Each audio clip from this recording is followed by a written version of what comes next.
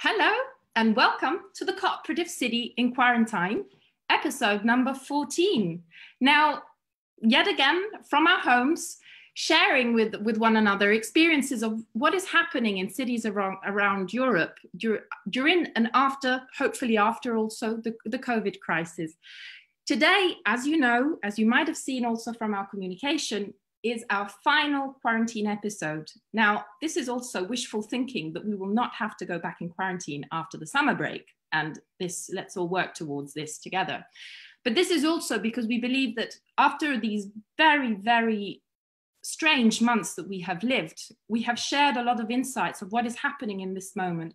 And now that finally we can go out of our homes a little bit, depending on which countries we're in, it is time also to start seeing how can we actually start planning what is happening in our cities on more long term. Throughout the number of episodes, we have seen that there are so many social and solidarity economy practices around Europe, more volunteering, more entrepreneurial initiatives that have been really been fundamental partners in all our cities and in all our territories to really manage the emergency. But we see now also that somehow the attention towards all this solidarity is going down, as we see, for example, in these days, there is a lot of discussion about what will be the EU funding going, and there are different positions depending on all the countries on how much and in which way the funding should be allocated. And in some little way, this is what we're also doing this evening.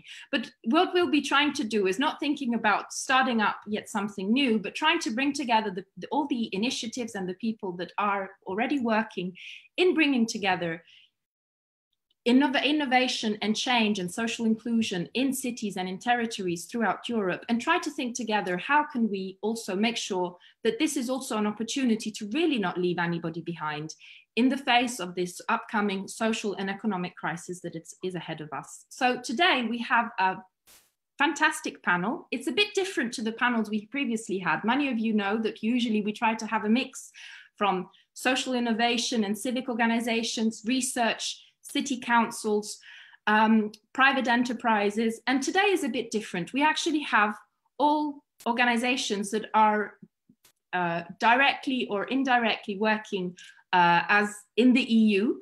And the reason for this is that we believe that after this work that we have done all together up until now, this is the opportunity to really bring together and bring forward the discussion to a level that is also shared with let's say bigger players that are really trying to make a change together. So we would like to share with you our speakers of today. So from myself, first of all, as you know, I'm Daniela Patti from Utopian, and we've been running the Cooperative City magazine for about 5 years now. And in the quarantine, we have decided to set up the set of episodes together with my colleagues, Levente Poliak and Bahanu Anazia. So, who are muted, so they cannot say hello to you. Well, anyway. You will get to hear them throughout the episode. And what we would also be very, very happy to have you with us is we have with us Nuala Morgan from Urbact, Johannes Riegler from JPI Urban Europe, Nicolas Stuehlinger from the Innovation in Politics Institute, Mart Grisel from the EUKN. And then we have our colleagues directly representing from the DGs of the European Commission. So we're very happy to have Marianne Doyen from the DG Employment. Hi, well, very welcome. And Peter Takac and Andor Urmos from the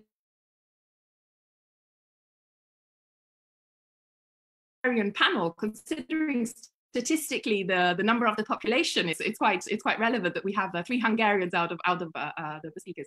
We will be having also a number of speakers who will be joining throughout the session. So we count on everybody's flexibility also to welcome our new speakers who will be joining us. And at this point, I would be very happy to pass on the word to my colleague Levente, who will be framing a little bit what has been happening up to now from our side. Thank you. Yeah, thank you very much, Daniela. I'm also very happy to have you all here. Can I have the slides from your side, please? What I would like to just very, very briefly Okay, and please turn off your microphones so we don't hear the background noise.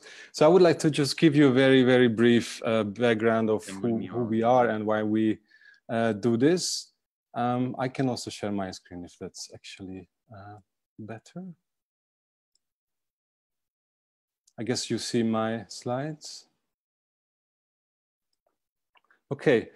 So, because the Cooperative City in quarantine is not without any precedent. So, as Daniela mentioned, 5 years ago, we founded the Cooperative City magazine because we realized that traveling and working with a variety of municipalities, we realized that in Europe, there's an emergent scene, there's a growing number of citizen initiatives, bottom-up initiatives, or organizations working closely with municipalities who have a very strong impact on the quality of life in our cities, and also the way they develop services. And we also realized that many of these initiatives have very little visibility, even locally, but especially internationally, which made them impossible to better position themselves and also understand how to get in touch with each other, how to share knowledge and exchange their practices. So we thought it was very important to work a little bit on this, bring them together. And also we identified some topics that have been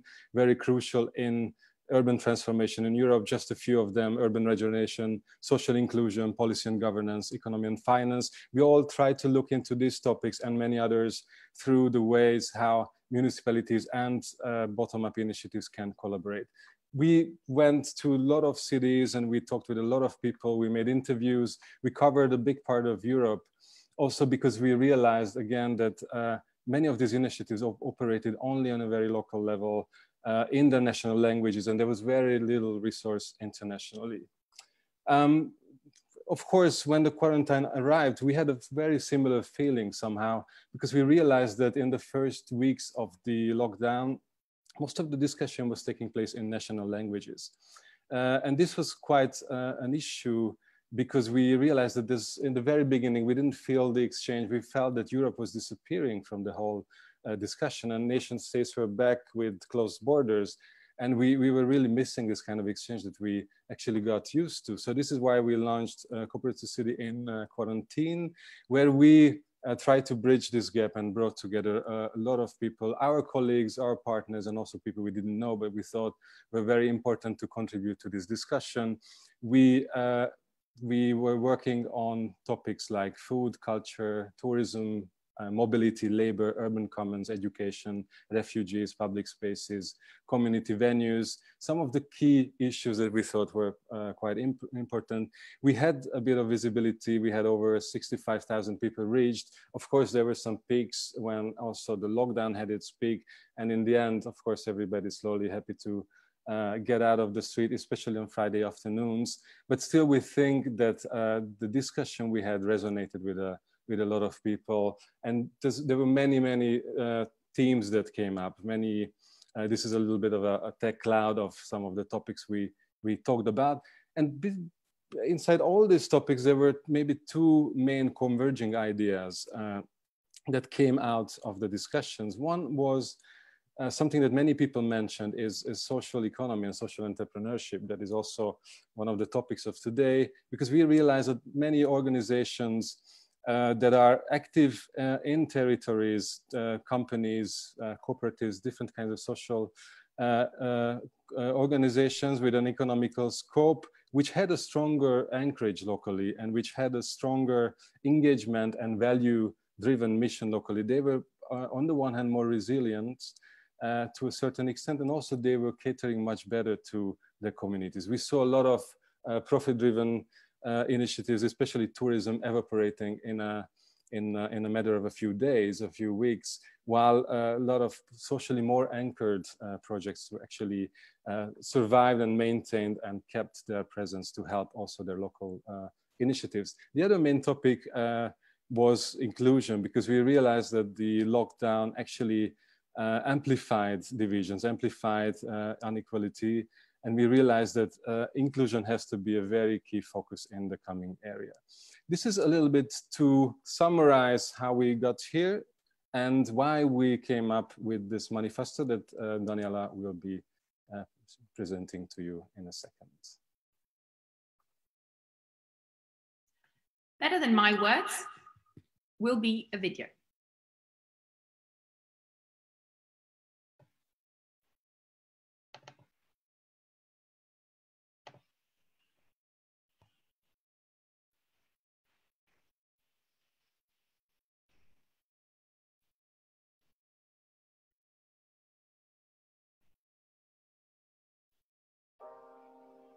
We advocate for existing knowledge, policy recommendations, and financial resources to be geared towards the strengthening of social and solidarity economy practices throughout Europe. We believe that this is the way forward to not leave anyone behind.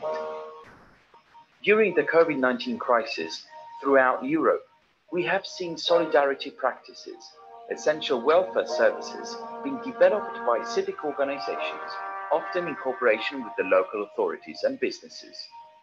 Furthermore, we have seen that social purpose companies were more resilient in this crisis than simple for-profit companies.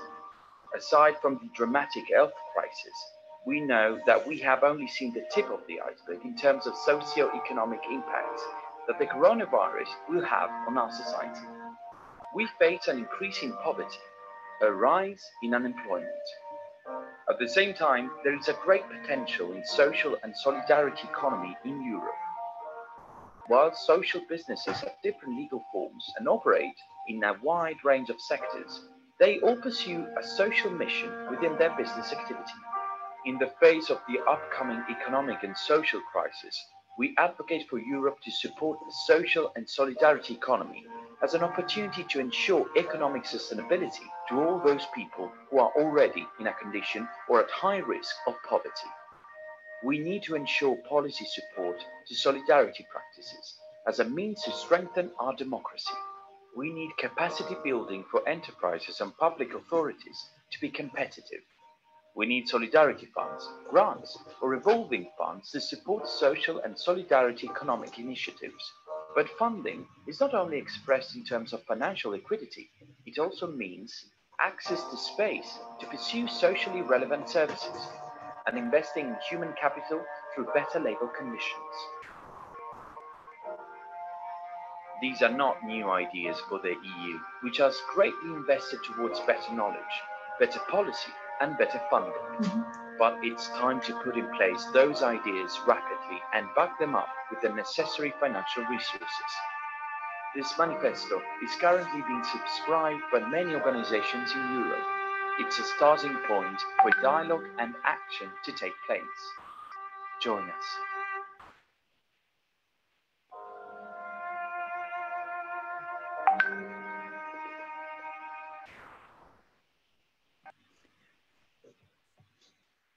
Welcome to our first panel. We have the pleasure to talk with Johannes Riegler from JPI Urban Europe, Nicolas Stuehlinger from the Innovation in Politics. We will have Marjolein from European Cultural Foundation, but also Grisel from European Urban Knowledge Network in this panel. Since ECF couldn't participate in this talk live, we will show you a video message from her, which will give us a little bit input how ECF is coping up with the current situation. Stefano?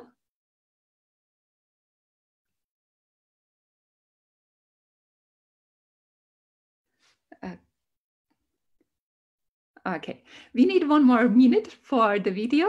So we saw the manifesto and we will be asking our panelists how they worked in the last 3 months, how they support the organizations on ground, how the collaboration with the different national states are, and what they learned out of this crisis and how they are going to proceed in the second phase of this year, and what the kind of lessons we learned in the last 3 months, and which can help us with our further goals like climate adaptation, social inclusion, and so on. Now we are going live with the video. Enjoy.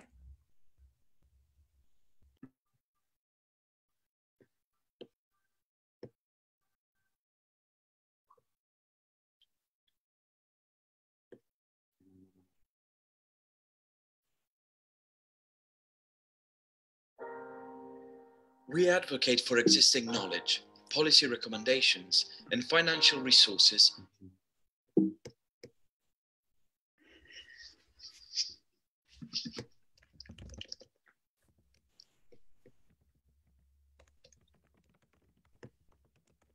This is the excitement of going live. Apologies, there was a little bit of challenges from the back office. Apologies, we're back online in a minute. Okay, let's start with Nicolas from the Innovation in Politics Institute. You have been collecting best practices in the last 3 months, and you also started a survey. Would you like to explain us what the best practices are about and what kind of challenges are coming in the second half of this beautiful year? Yeah, so thank you very much for inviting me. Actually, this amazing panel. So before I start, maybe I should give you some context about what we do. So the Innovation in Politics Institute is an international active organization that identifies, develops, and applies innovation in politics with the aim of strengthening democracy in Europe. So what we saw in the first days of the crisis is that the situation itself created a lot of confusion in a broad spectrum of policy areas. So we felt the need that we need to contribute. And we launched a project called Coping with the Crisis, where we collect, document, and provide innovative best practices in dealing with the crisis across Europe and at all political levels. So what we do to support cities during the crisis is to provide them with best practices in many areas, from innovative ways to organize and support homeschooling efforts to caring for the elderly and the most vulnerable, in many policy areas. I just want to highlight 3 projects which I find really interesting. There's a project in Klagenfurt, which is a bigger city in Austria, which launched a campaign or launched an initiative for phone tutorials. So retired teachers help pupils with the main subjects, such as maths and languages. In Sweden, we saw a project where a company reskilled flight attendants. So as you know, there was no flights going through Europe. So there was basically the need to reskill those people who are flight attendants and put them in their health sector to support basic needs. We saw the city of Vienna, which created explanatory videos. And so we have so many positive best practices we wanted to share, and we shared on our platform. So far, we have shared about 400 of them. So as you said, what we did was what we're doing actually just now, and luckily many of the organizations participating in this panel also helping us with, we set up a survey to anticipate what are the challenges of governments of cities in the next 2 months and maybe also in the early 21. And the service is running actually currently. So I want to share you with one insight which struck me actually. So what the responses actually say is there are basically 3 policy areas cities are currently struggling with, or municipalities. So the first question is, how can they fix the problems they're currently facing in terms of budget and finances? So as you probably could guess, business taxes are going down, which is an important income for many municipalities. So there are many restraints created in terms of budget and finance. The second is also probably predictable, was the question, how can new jobs be created? And the third one is, of course, the healthcare and care systems.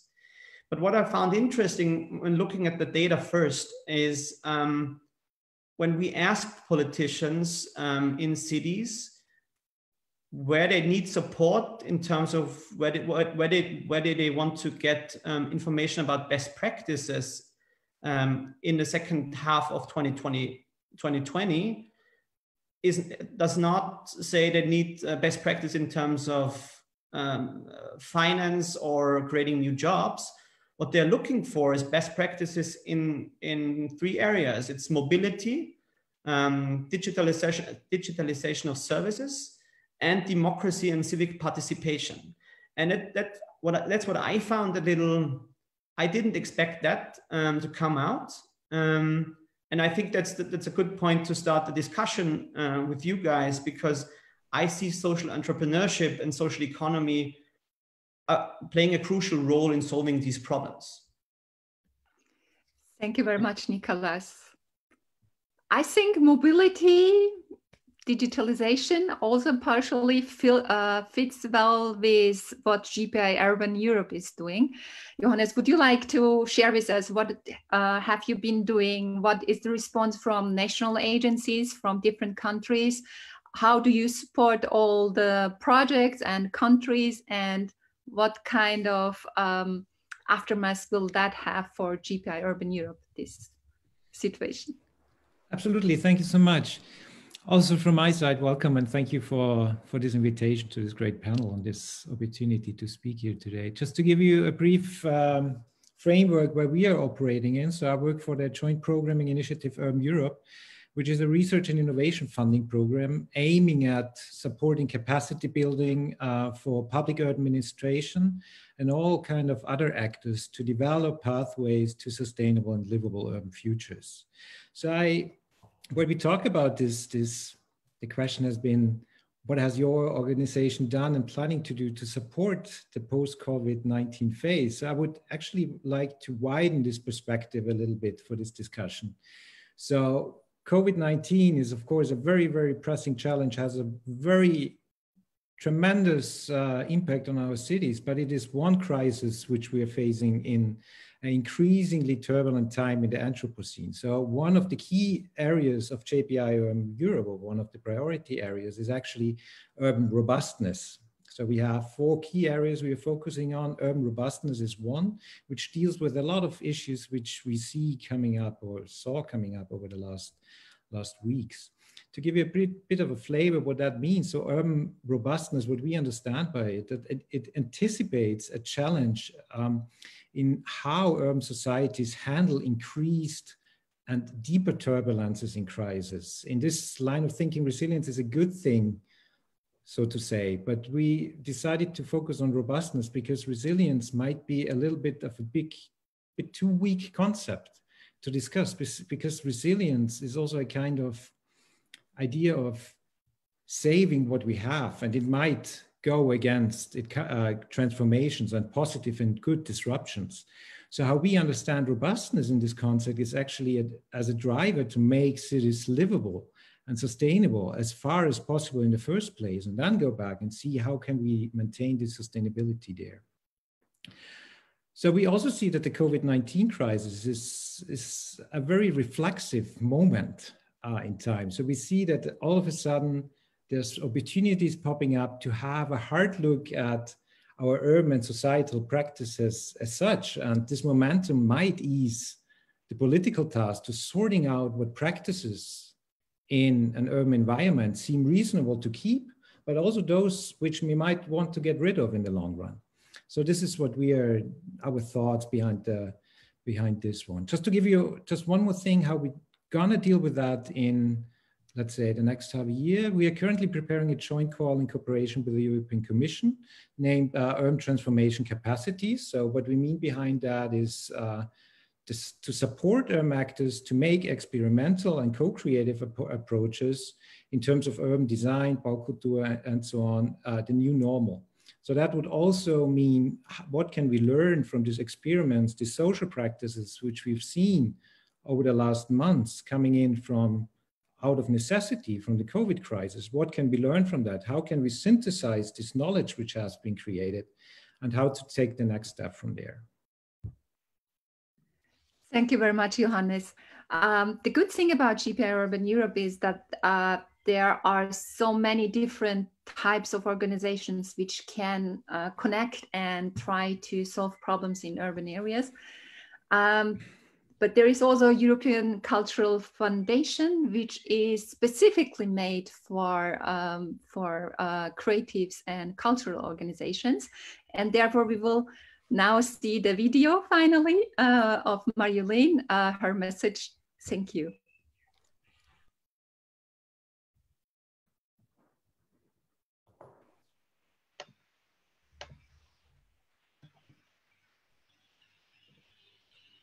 Hello, everyone.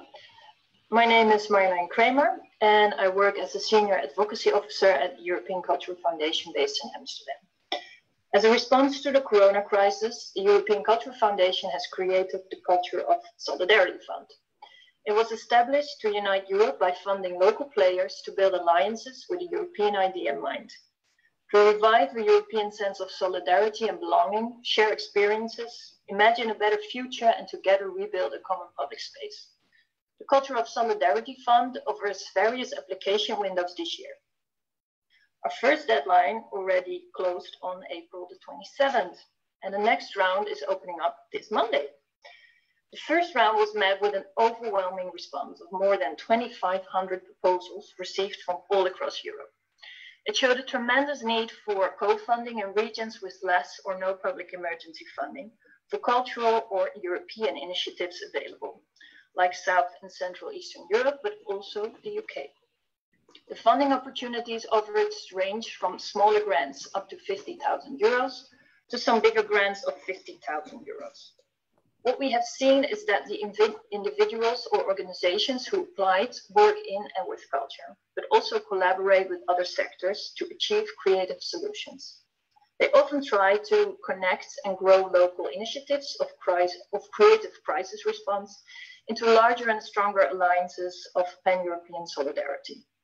I can give you one example of the projects: the European Declaration of Urban Rights by SuloArc, an architecture platform based in Madrid, but also in other cities like Berlin, Bologna, and La Coruña. The project describes that in the Europe of today, cities need to confront new and enormous global challenges, but that there is the opportunity to redefine notions of urban culture and mobilize for a new ecological and democratic sensitivity in this post-pandemic world. What they want with the project is to construct a virtual public meeting place, a sort of Europarliament of urban rights, to debate modes of organization and the construction of common spaces. Inspired by this idea of the parliaments, this project is a commitment to connect a network of citizens, civil society organizations, professionals, and amateurs of urbanism to recover lessons and experiences born out of the current and previous crises, in order to together imagine proposals for future challenges in various scales and contexts throughout Europe. And this is exactly what we were looking for: to connect the local with the European in a flexible and hands-on way, and to grow a collective impact for a European culture of solidarity. So to us, solidarity, and together with that, a Europe that is based on a social economy, where open and shared public spaces, outward-looking experiences are possible. To us, the Corona crisis is not only a challenge to public health, our economy, and social cohesion. It's a challenge to our way of life. The way we Europeans deal with the situation will have profound implications on how we build Europe of today and tomorrow. Thank you. Thank you, Marjolein. I don't know if you are online right now, but very important what you did in such a short time. In a couple of weeks, 2,400 organizations just came up with an idea like this to strengthen Europe, to prepare Europe, and to deal with this situation. I would like to turn to Martin Grisel from European Urban Knowledge Network. How does your organization respond to the situation and the very big will of people in Europe to change things for the positive, or use this moment as a transformation? What is your impression? What did you do in the last 3 months, and what are you going to do in the next 6 months? You are muted. Yeah. Perfect. Thank you. Not muted anymore. Yeah, I'm used to host a lot of video meetings myself, and then I'm never muted indeed. No, thank you for the invitation indeed. Yeah, what changed in the last 3 months? Well, I've been this is my new office, which is at home in Amsterdam, and that's a big difference. I'm people who know me always think that I'm always traveling abroad. And apart from some very, very short trips in the Netherlands, I mean, I haven't left my home in Amsterdam since the past 3 months. And that's a big difference, of course. And thinking about that, I mean, the way we communicate now with our members, which are member states working on urban issues at the national level, we are a network of member states with ministries responsible for urban development, and we work at European level with different stakeholders on policy and research, showing the interface between policy and research. Actually, that's what we do. I mean, we changed our working methods a lot, and what is really interesting to see, and this will have a big impact, of course, on society as a whole, is that actually you can be very effective even with video conferences, although people are getting a bit bored by it now. But we had a big project, which is still ongoing and almost coming to an end now, which is to provide support to the German incoming presidency, which was the idea was and still is to produce a policy framework for the next decade. And the big question that we had, of course, when we were starting to work on, when the COVID crisis actually started, was what to do with this political document that we already prepared and how to update that one. Well, actually, the thing was that we came to the conclusion that the document that we prepared was actually quite fit for purpose. Also looking at the COVID crisis, we had a strong emphasis in this document on the green city, on the just city, and the productive city. And these are exactly the aspects that we also now see in society. There's this saying, "Never waste a good crisis," and I think this is now something that we should really take into consideration. There's, of course, a tendency to go back to the old normal, but the big question is, okay, should we really go back to the old normal, or should we sort of prepare for something which we started preparing and which should be a new normal in a way? And this is something I think we need to develop. I very much sympathize with the idea that Johannes presented with the JPI Urban Europe about robustness, because this is exactly what we plan to do as well, working closely to policymakers, how to make cities much more robust so that they can indeed be prepared for, let's say, the destructive impact of this pandemic that we just had and that might come back, who knows, but even other sort of crises that are also around the corner, the climate crisis, another financial crisis, who knows, and how to make sure that we are not that much vulnerable as we apparently have been, because we see the disruptive effect of this crisis. It increases the social inequalities. It also shows that it also shows some very positive effects on ecology, for instance. We see the air is green and the air is blue, and indeed people get more public space as well. So these are aspects that we need to benefit from and to develop new policies to work on that.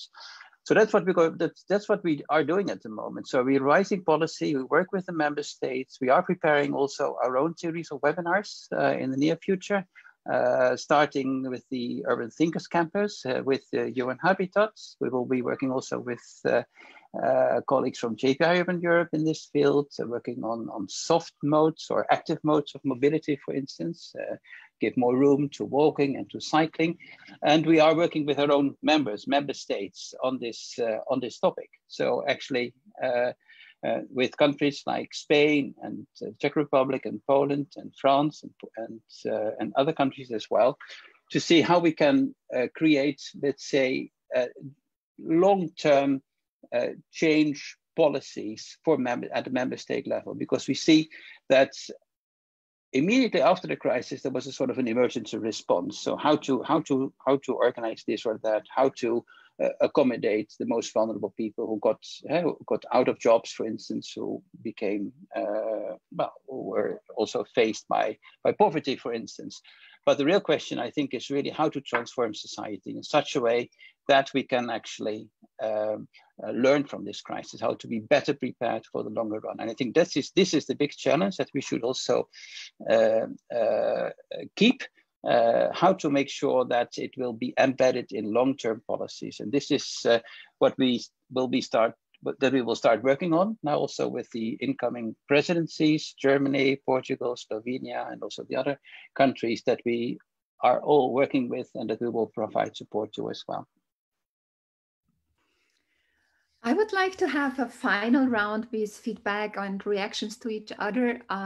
As Martin said, we had a lot of positive feelings about not the lockdown per se, but slowing down, having more time with the family, with your neighborhood, because you don't have to go travel every day, an hour or half hour to work, and that you experience the city, the community different, that you highlight what is really important in life or in the daily life. So the question is, can we take these experiences, knowledge into the next round, that we change working hours, change our cities and so on? So this is one of the reasons why we created this manifesto. And I would like to ask my panelists, unfortunately Marjolein is not here, but Johannes, Nicolas and Martin, are there reactions to each other's projects besides what Martin said? And how do you see the future? And do you have any recommendations or suggestions for our manifesto? Maybe Nicolas can start.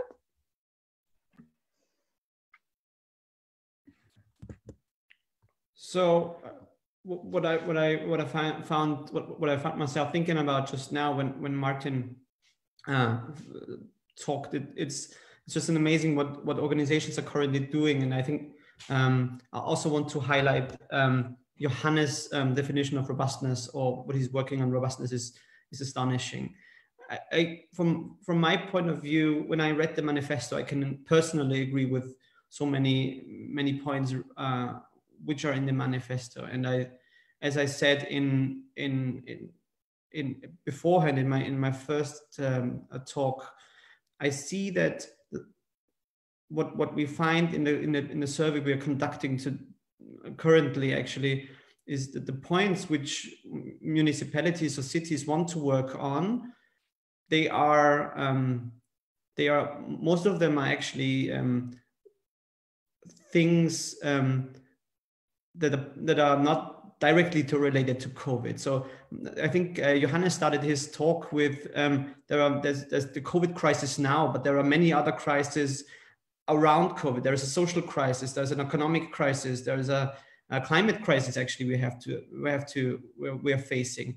And I think the survey, what we're doing, responds to what the two are saying. And I think we should help cities with not coming up with policies again and developing again and again the new policies, but looking at all across Europe and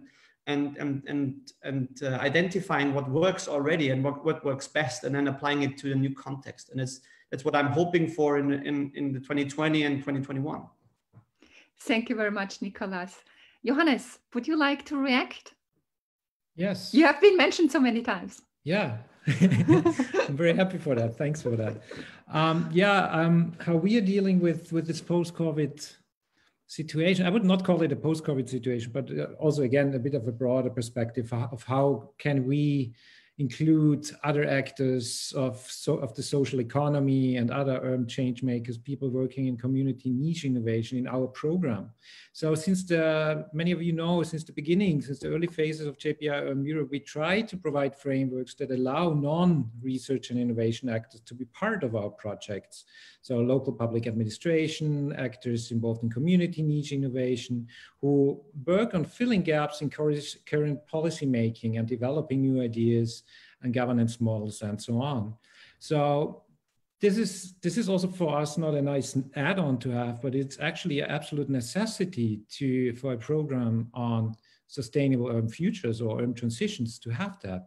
So it's also not new. We discussed that since 10 years. There's a lot of talk about engagement of civil organizations in programs, local initiatives.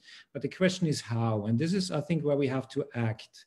So we cannot expect that these actors will just have the means, the capacity to participate in other programs which are not necessarily made for them. In our case, it's a research and innovation program. So the question is, how can we open up, how can we build frameworks who pay tribute to these different logics these actors are involved in? And I think this is where the manifesto comes in very, very handy at a very timely point for us, because we are currently developing a European partnership together with the European Commission. So that is a 7-year research and innovation program, which we are currently designing. So we is the member states of JPIOM Europe and the Commission.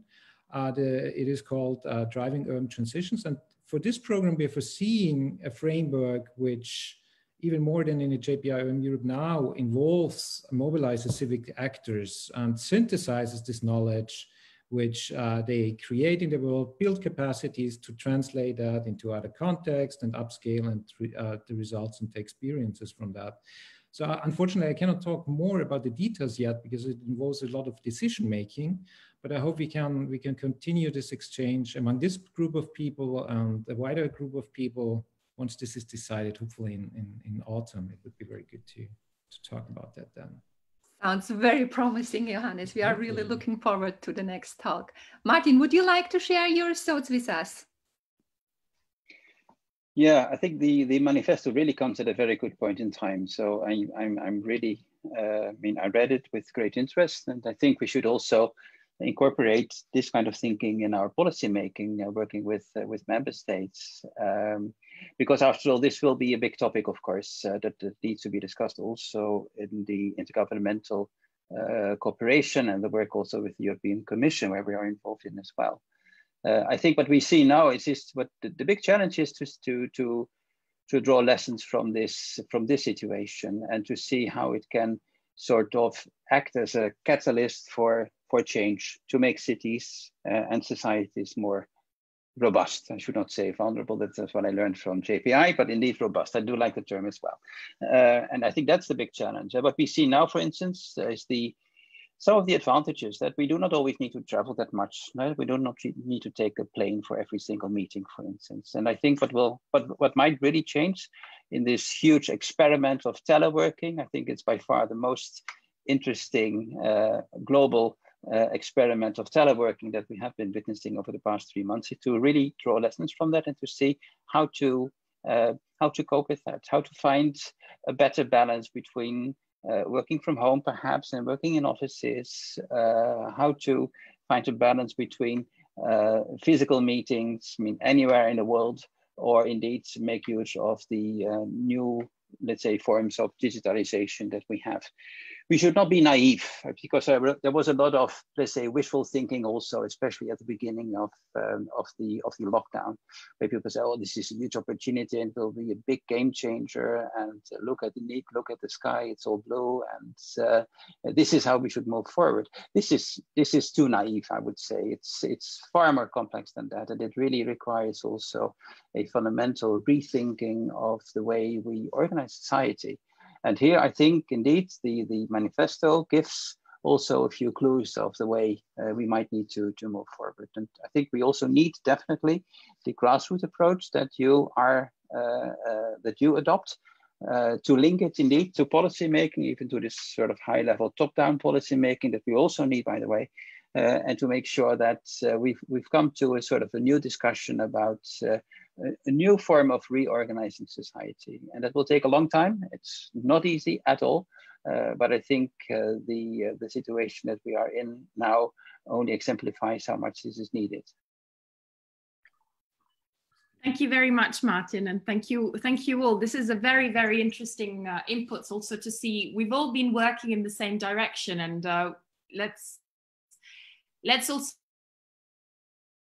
see how also this common direction will also continue also over the next months, because I think we've seen that in the emergency, we have all been much more open to solidarity, to sharing, and now some of the old habits are coming back. So I think this will be definitely also something that will be having to be a special attention also for the next step. So our input of the manifesto, combined with all the inputs and the surveys and the researches and the mapping that are being done by all of you and many of the organizations that are listening to us. And for this, I also invite our audience to write comments, to also share constructive criticism. You might totally not agree with anything that was said by our panelists, which, you know, we hope you do to some extent at least, but, you know, it could be part of the constructive dialogue.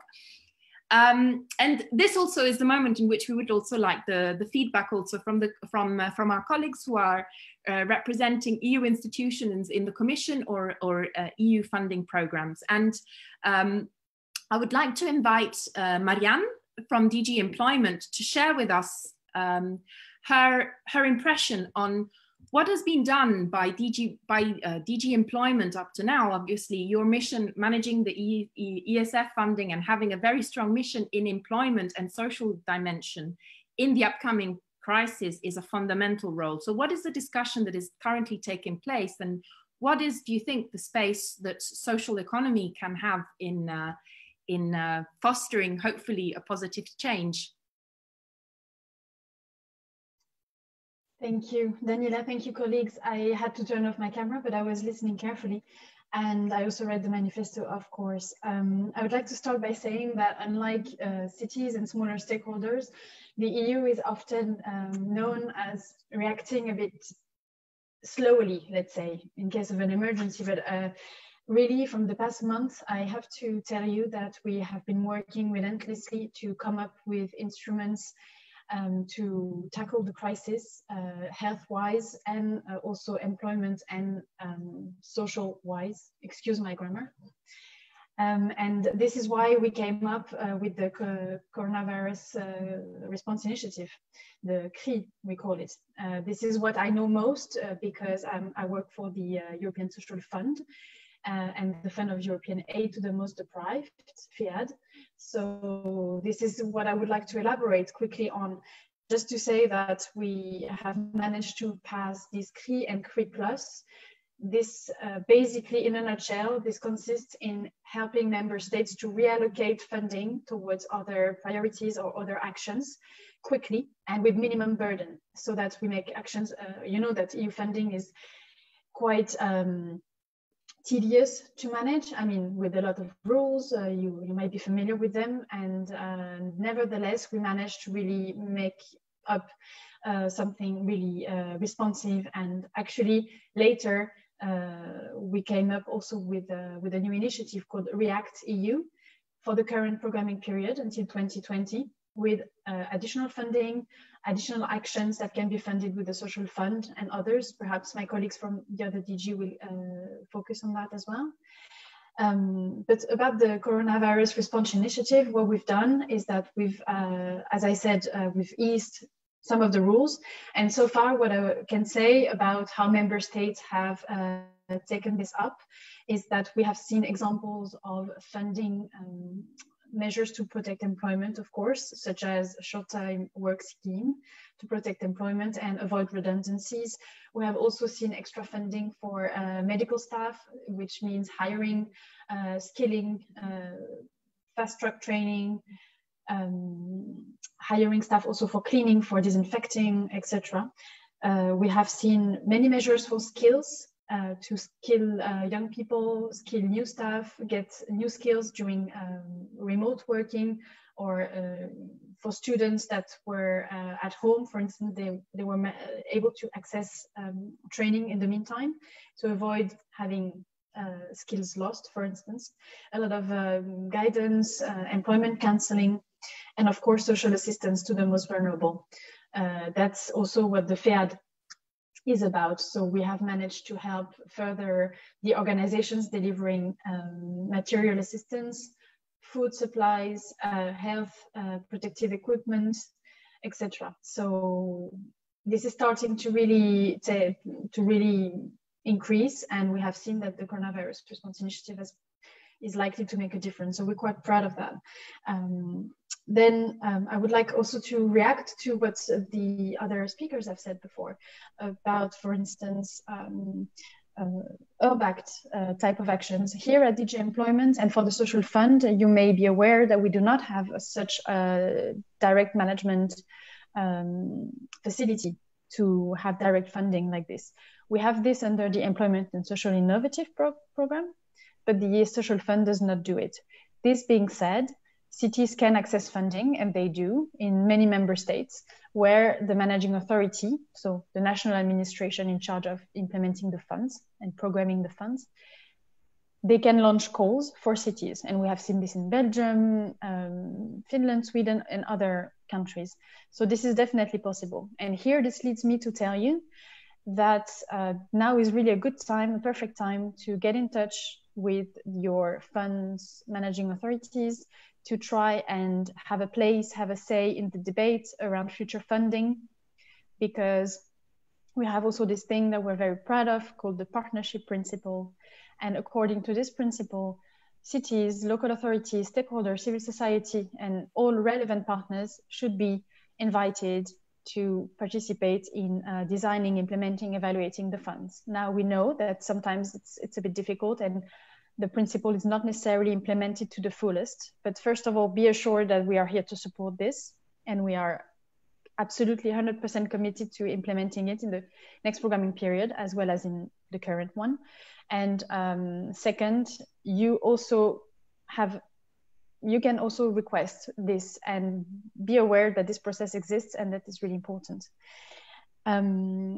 Then I would like also to say that everything I've heard is, of course, extremely in line with what we do with the social fund, inclusion, protection of the most vulnerable, fight against poverty, health, social care. So, of course, we can only be agreeing with you, and we are also looking forward to more suggestions, and looking forward to the member states taking your ideas up, and possibly with EU funding, hopefully.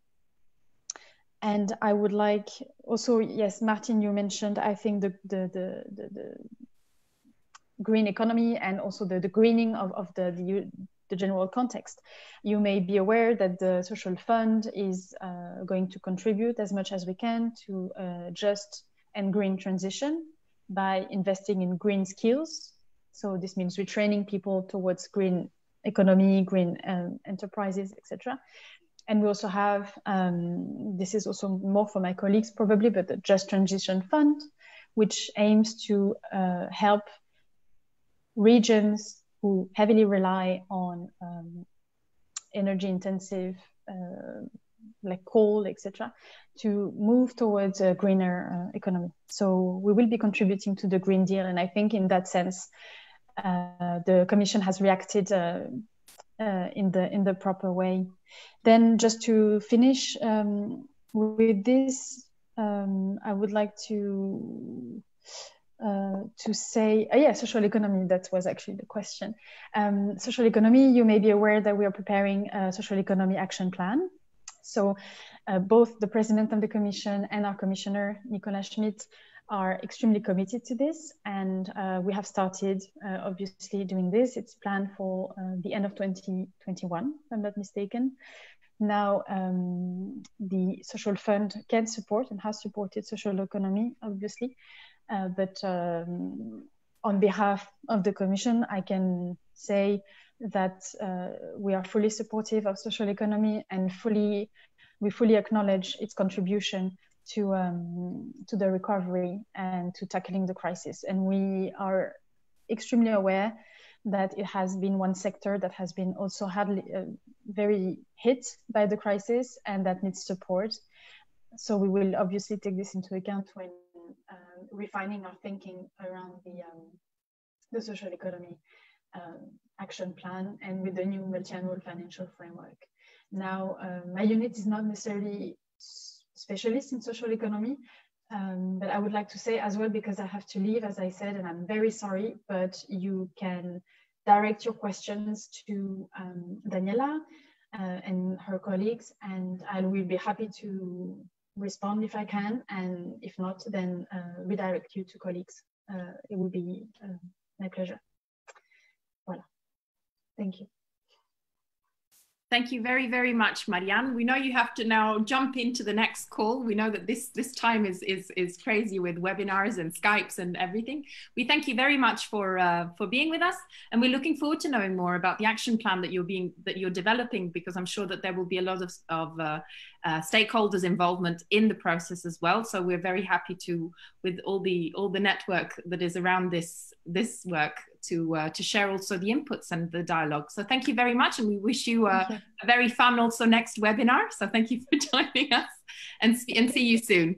And as Marianne said, so goodbye from all of us. As Marianne said, any questions that you have to also all the panelists, write them in the Facebook chat. We will be sharing with them. In the best of traditions, we're running a bit late, but nevertheless, if we're not able to discuss everything in this occasion, we will be anyway sharing it with them in a moment and providing you with the feedback and so on. So, as we said, this is the final event of the quarantine, but hopefully the beginning of a more long-term construction process. So one of the things is definitely sort of consolidating more the relationship. So we're very, very happy about this.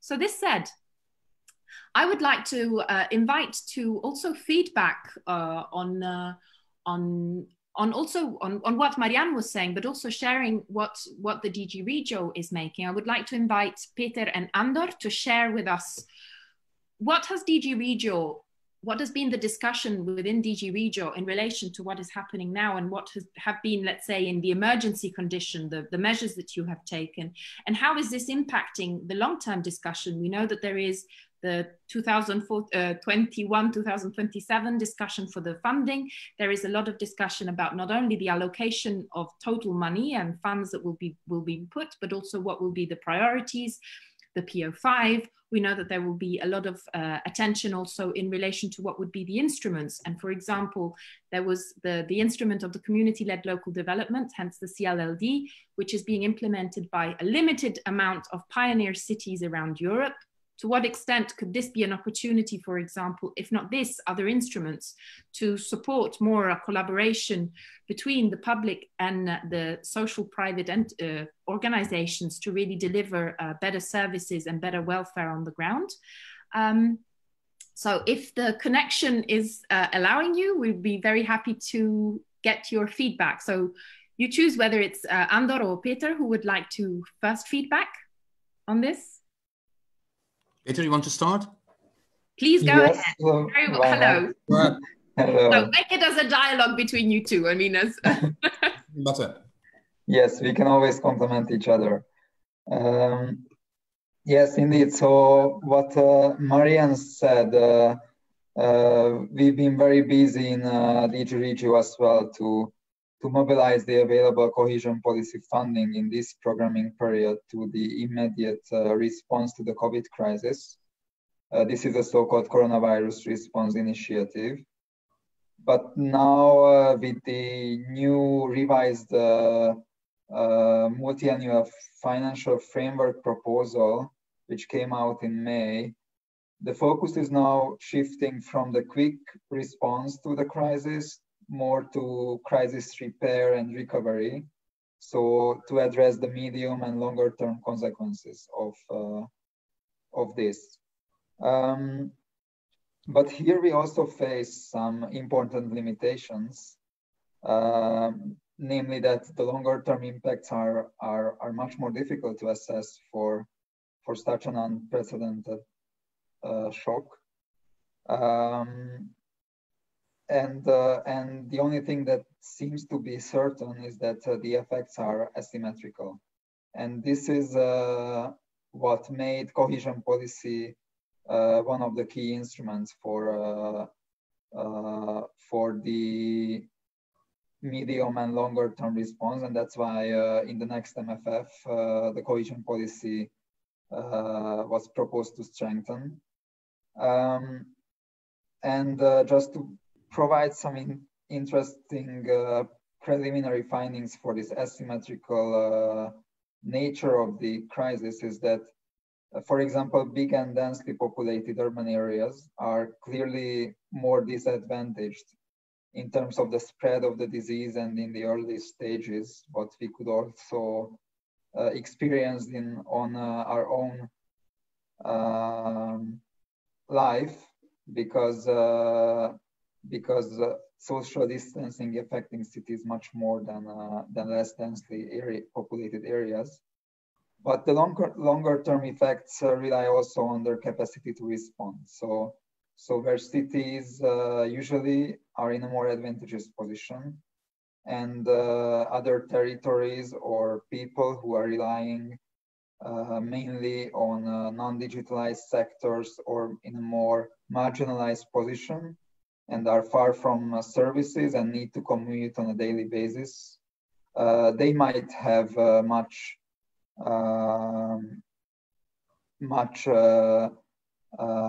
bigger challenges in the long term. But what is the positive side of this whole situation is that the crisis can also bring a positive momentum for the much needed changes in our society and for our cities. And for the Commission labeled as green and digital and just transition, that also provides a good opportunity, I think, to rethink and reconsider the urban planning and urban governance.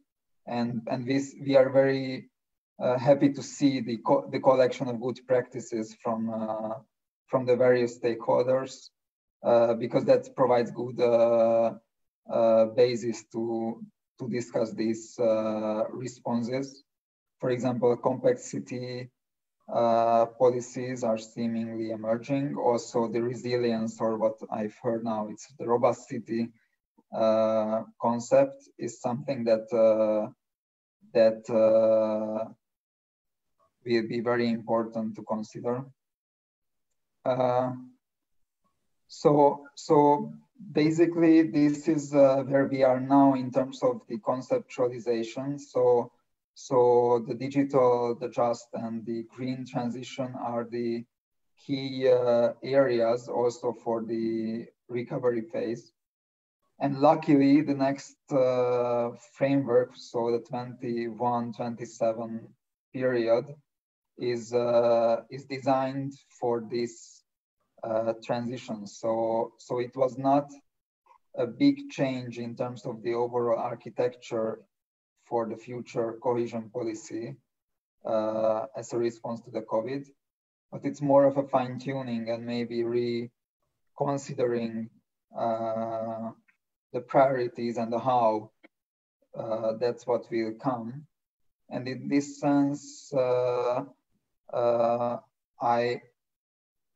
I hope that these novelties that was introduced, for example, this new policy objective that is called Europe Closer to Citizen, and also the community and local development, what was mentioned also as an instrument, I hope it will give a new impetus for more participatory urban development.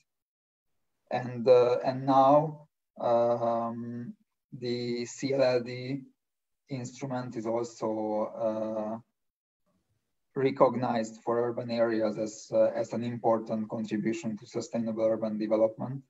So I hope this will help the uptake of this community-led local initiatives within cohesion policy. So I think it's a good opportunity. I hope it will bring us a new and positive impetus that now in the crisis, cities and also governments are reconsidering what is important and what needs to be changed. Okay, thank you, Peter. Ander, would you like to also integrate what Peter was telling us? But I have a very simple job. Sorry, you're mute. I'm mute. There you go. No, probably not. Right. So I have a very simple job now. So after Marjolein and Peter, actually, I just have to say just a few words, and that's what I will do, and saving your time as well. So I think the point is here that we already know that there are two main problems, or let's say issues, what we are facing now. One, how the services should be reconstructed or reformulated, healthcare and social services, and how to boost the, let's say, the economy. So what is the recovery plan actually to go back to the kind of normal economic operations? And these two legs should be understood actually when it comes to the EU funds operations as well. either at the local level or national level. It's basically everywhere. So what the colleagues, they explained, this is very well described actually in the 1420 regulatory package, let's say the REACT-EU and all of the other things. And also, if you see the 2127 regulatory package, there are some new elements exactly to react actually on these kind of questions, because otherwise we will not be able to let's say, discuss it with member states actually how to react on these questions. And I would like to highlight one important question, what we don't know actually how to, let's say, handle at this moment. And I have to be very honest and open with you. And this is about the kind of multi-level governance questions, because we know very well that some of the issues like, again, social care services and healthcare services, and of course the economic recovery as well, these are actually both in the hands of local authorities and the national authorities as well. But how to find, let's say, the best cooperation between these two levels, or even three, when the regional, let's say, authorities, they are coming into the picture, that's a difficult question.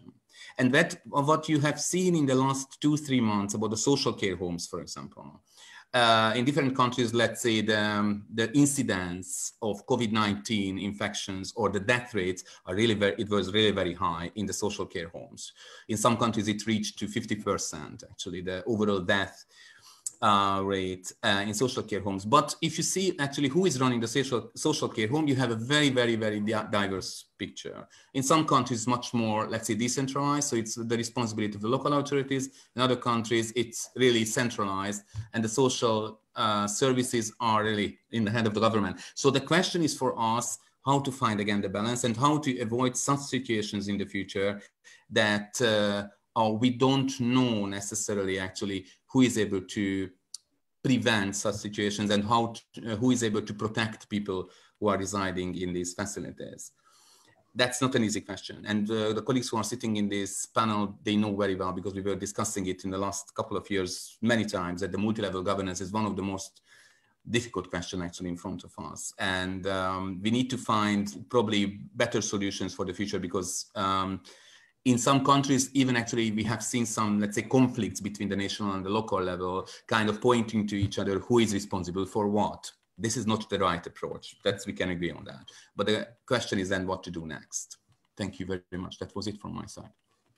Thank you, Andor. Thank you, Peter. So we will be having then, after a closing round from all of the speakers who have stayed, who could stay until the end, to also give some last final words and final remarks. And we also appreciate from the colleagues that in the Commission, because we know that these are very intense days on you. So to find the time to also share with us is very relevant. And we're getting comments also from the comments on Facebook also, that it's very interesting to also get to understand a little bit more of what is actually the discussion in the EU Commission, aside of what we hear on the news, which is not always extremely accessible. Before we, I see you. Well, that's part of it. So thank you very much for this translation effort. We also got a message from Mr. Schieder, who is the Vice President of the Urban Intergroup. So also to get a little bit of the impact from the political side of the EU. And so we would like to share with you just a couple of minutes video of what was his input.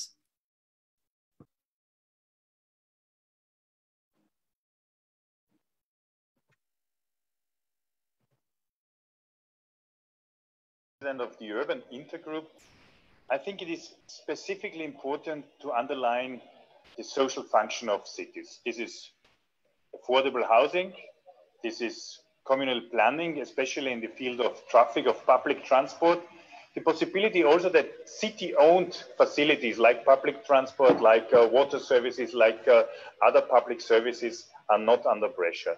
And especially in these days of climate change and COVID-19, it is important to underline how important is social systems, how important is a good functioning health system, and how important is also to think about the future in a climate change. This means green cities, sustainable ways of transport, sustainable ways of energy production could be also happening in the cities. Let's think about the rooftops where we can put also solar panels, and also how we can make cities, especially in climate change, more livable.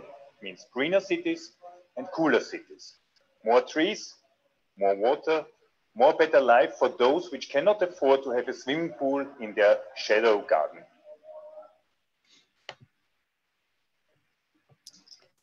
So this is an input that we received, and I think it's a very interesting integration from the political side, also integrating what the colleagues were telling us about from the actual offices of the DG Regio, who are then the ones that are actually transforming, together with also the colleagues from the other DGs, obviously transforming then some of the indications also into reality. And I think it's very interesting that because all the focus is going now on very strongly on the environmental issues, I think it's quite interesting is that the subtext actually is to understand how the focus on the environmental issues can be a way to foster economic growth, which I think is the main topic of conversation. And how can we make sure that this is also an opportunity for social inclusion? So who will be the companies that are benefiting from the grants that are, or the subsidies that are going towards greener cities? Is it large multinational companies? Is it smaller companies that are maybe having, opportunity for labor engagement of marginalized groups? That we know that it's a completely different effort, and it's also a very completely different effort in terms of public procurement, all these not so fancy words, but this is actually fundamental to be able to then really translate things into practice.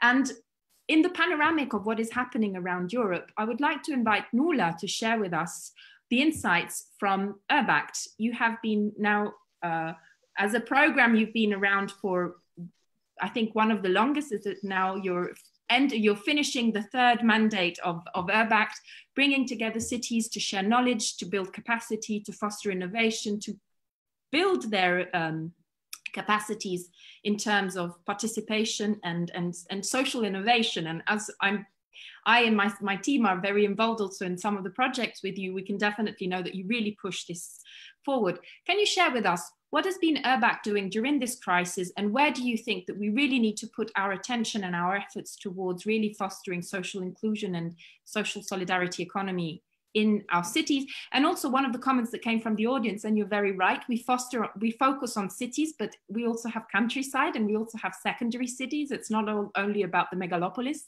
Absolutely, we take on this comment. You are absolutely right. We're talking about larger territories. So Nicolas, can you share with us your insights? Yeah, thanks, Daniela. Good evening, everyone. And I hope I won't take up too much time since it's already gone quite long. But thanks for the introduction to Urbact. We're an exchange and learning program, as Daniela said, part of cohesion policy, so funded by the European Regional Development Fund. And so we fully subscribe to Peter's assertion about the role of Europe in helping overcome those disparities that have been so strongly highlighted in recent months.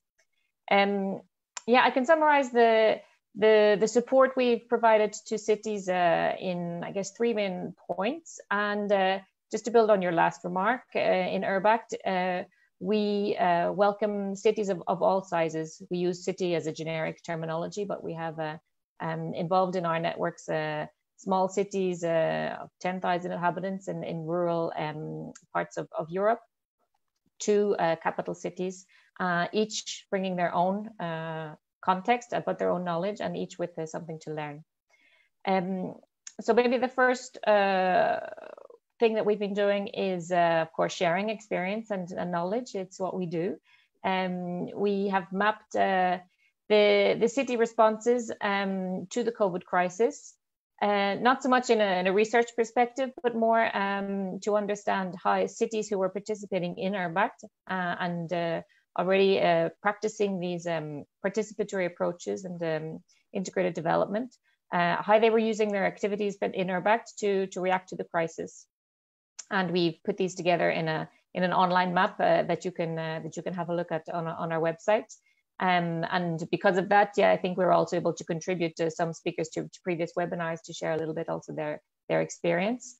One example, the city of Cork in Ireland is part of the Playful Paradigm Network, which is exploring how play can help cities reappropriate the public space. And during the lockdown, of course, in public space was also locked down. So they prepared play-at-home resource packs, especially for socially disadvantaged communities.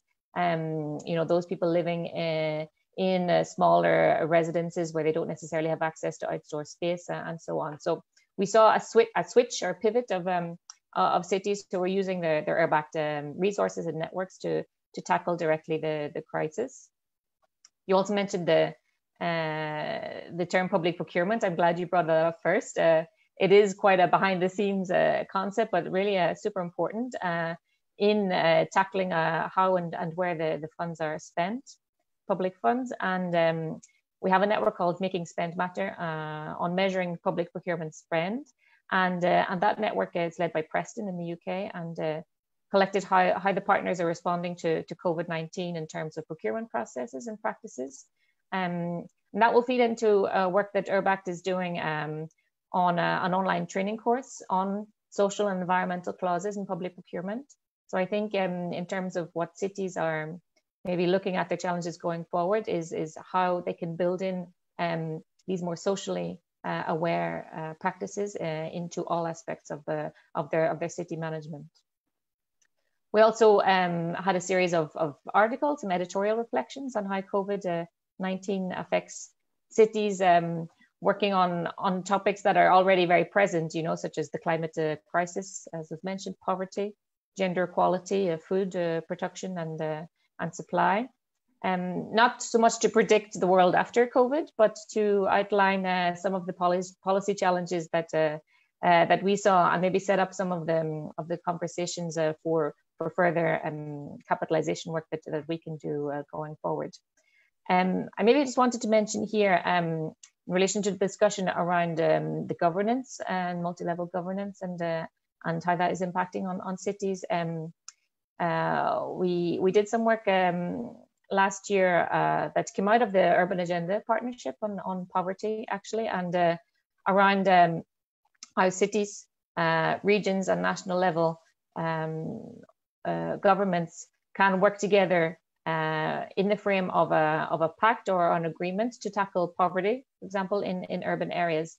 And that resulted in a set of guidelines that we have available, that we've shared also with the European Commission as a way of helping cities and national level organize their governance going forward to tackle specific challenges. So we think tools and guidelines like this will be, I think, even more important going forward as cities, as national governments, as European level are looking for things that have already worked. The second kind of main task we've been doing is more practically to support the networks. We finance networks as a project, 2.5-year project. So of course we've had to revise the project implementation. They've got some more time for delivery. But like everyone else, we've also been supporting them as we are learning ourselves to make this not so much a shift, but a leap into the digital world. I think digital transition is a thing of the past. Now we've made the digital leap, and how we can support cities who don't necessarily have the skills and the practice to manage that. So we've been trying to model some good behavior as well, testing tools with them. We had to shift all of our capacity building and training activities online. So there's been a big learning curve for us, but also I think the third element is now in kind of this stage now and going forward is redefining, or at least reflecting on the role of European cooperation itself. We have just launched a round of networks that they're about to begin their exchange and learning activities. We had to take into consideration that a lot of the city staff who are doing this work above and beyond their daily work were redirected to more urgent frontline activities. And so cooperation then takes maybe a secondary priority during this crisis phase. But we're also quite impressed with the level of solidarity and exchange that we saw between the cities and our networks, who were really willing to keep that exchange going during the crisis. And of course, what is the role of European cooperation when cities cannot physically meet? I think we need to tackle that extensive, use of travel, and as Martin said, we really need to bring that into question, especially in light of the climate emergency. But in terms of cooperation across Europe, building trust is so important for this exchange, and that's extremely difficult to create online. So I don't think we'll see the complete, disappearance of physical meetings. But certainly we are working with our cities to see how we can make those meetings, the most impactful. So we're also in the view of the next program for Urbact 4, hopefully, to use this time also to experiment on new ways of cooperating and feed that into the next program. So we strongly believe also in what you've mentioned around no one left behind. This is really important when we're talking about the digital divide as well in terms of social inclusion, and we'll be continuing some of our ongoing knowledge hub work on that.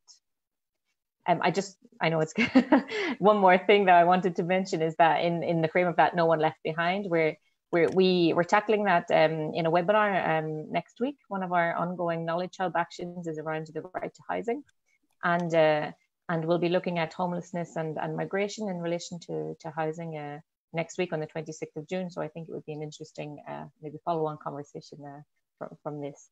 So that's our big picture thinking on Urbact linked to the crisis.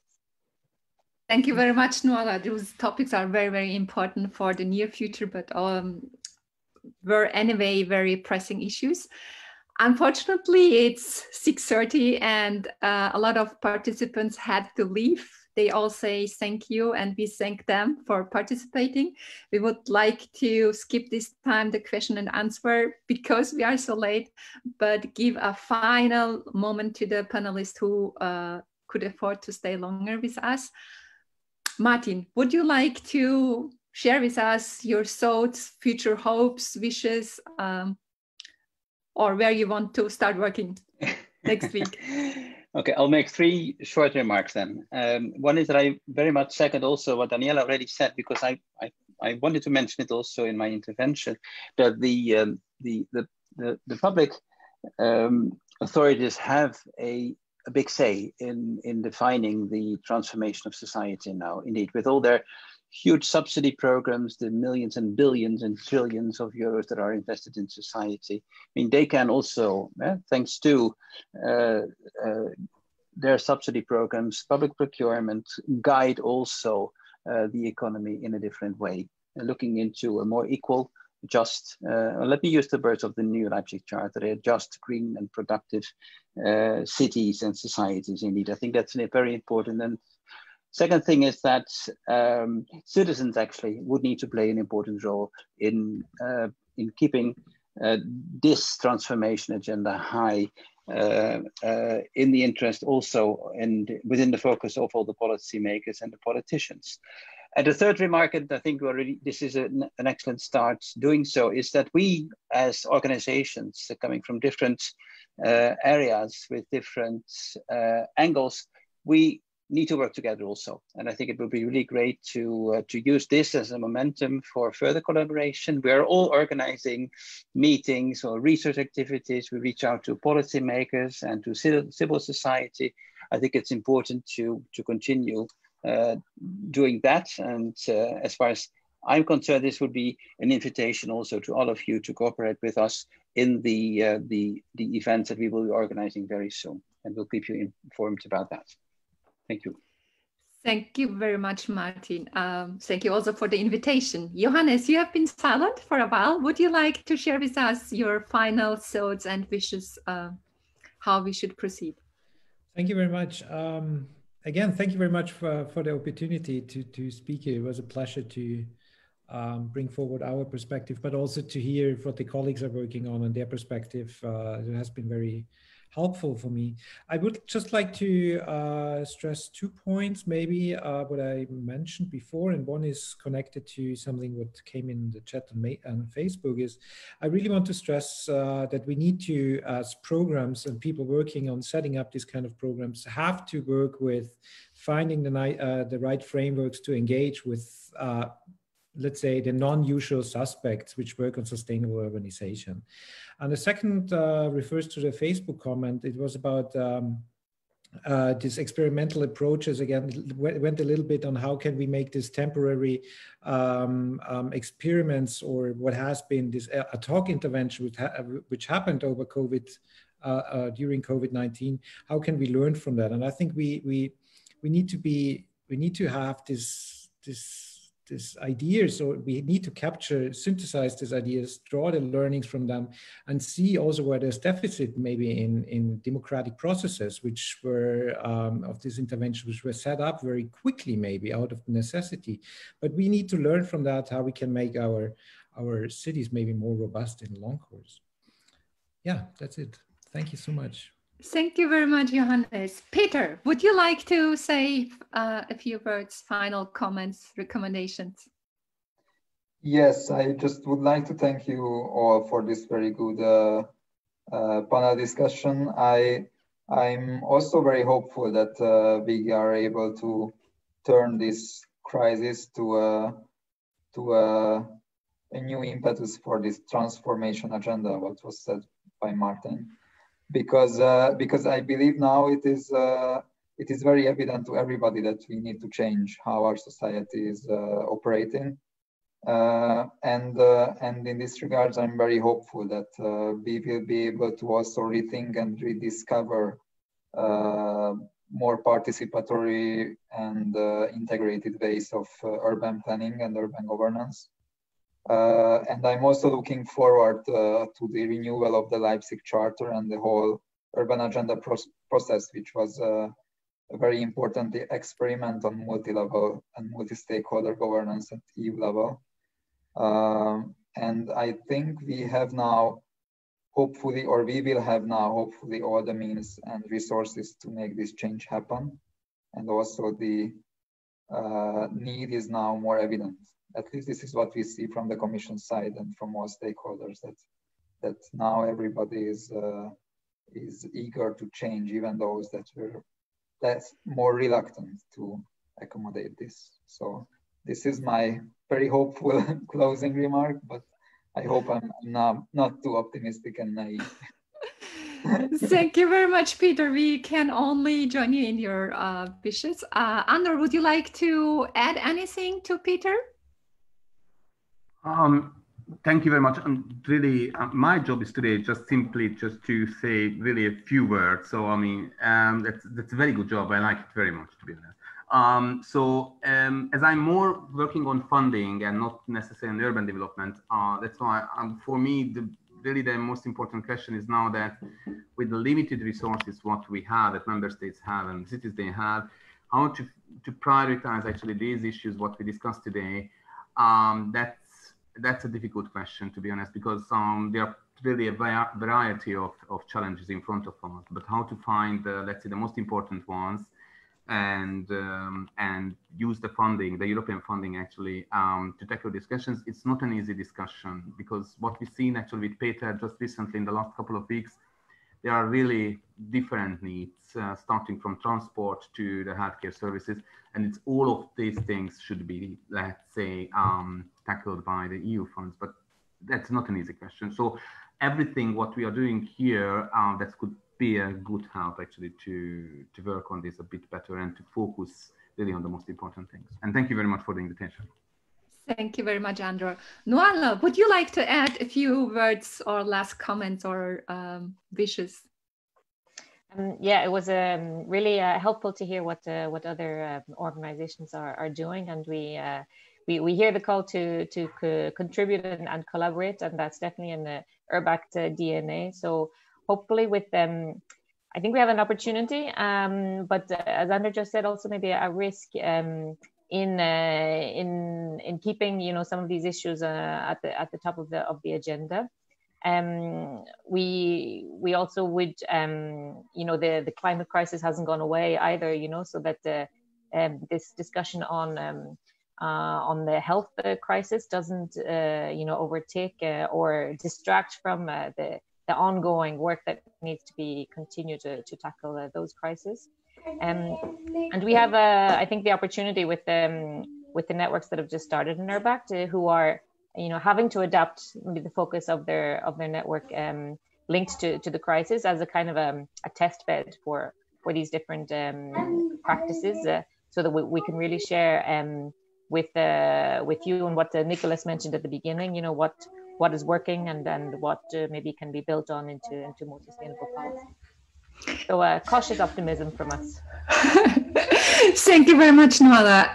The last 13 weeks were very, very intense. We got a lot of reactions and experience from our network, and we will continue soon with more opportunities to bring grassroots organizations together with decision makers and policy makers. Thank you very much for participating in this panel, and sorry for those who couldn't stay so long, and sorry that we prolonged so much. I would like to give the word back to Daniela. Thank you for joining us, and stay tuned with us. So I think there was a Spice Girls song that was something about this is the beginning, not the end, or something like that. So just to end on a sort of happy hour Friday evening pop, but you're not going to get it as a background, I'm afraid. Sorry about that.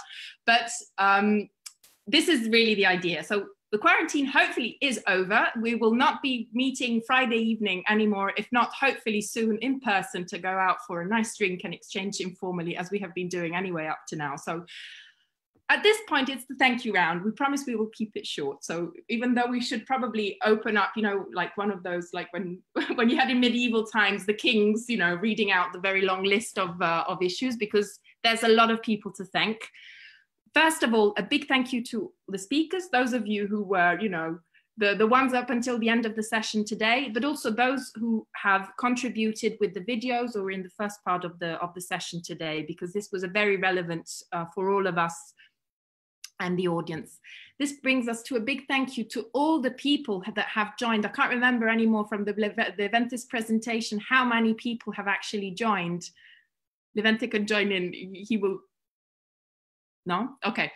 But anyway, there's so many people that have joined up to now to share their insights from different cities and different rural areas also. I would like, because we got a comment about, you're always concentrating on the city. It's not true. 69 Levente writes. Okay, thank you. So a lot of people that throughout the last months have been sharing. So a big thank you to all the speakers. A big thank you to the audience who has been, listening into the Facebook Live and commenting live and getting questions. And we apologize if sometimes we run a bit late, like today, and we won't have a chance to get all the questions delivered to our speakers. We apologize, but we will send them to them anyway separately. And last, but absolutely not least, as a last episode, I would like, on behalf of Utopian, to give a very big thank you to all the team, because you have seen throughout these months the faces of myself, of Levente and Bahanur, but there is a team of 10 people that are in different ways, taking care of the newsletters that arrive to you, to the social media, to setting up the videos, to making the video interviews, and doing all these things that have been really a big effort from our side for a small organization that really believes in this that we're doing. So we really look forward to sharing with you all of this work. A big thank you to all the team. Thank you very much to Sophie, to Jorge, to Yilmaz, to Manuela, to Clara, to everybody. I'm probably messing out some names and they will forgive me right now. In Stefano, I'm getting my colleague waving saying, come on, what about me? I'm here. So big thank you. And at this point, I would say that it's really time for having a fantastic weekend and a fantastic evening. And we will be sharing an article on the inputs that came out from today next week. And we will be continuing the dialogue with the speakers, as Johannes was suggesting, and other players also, because it's really important to continue dialoguing and working together. Have a fantastic Friday night and goodbye. Thank you. See you soon. Thank you so much. Congratulations. Bye. Bye. Bye-bye.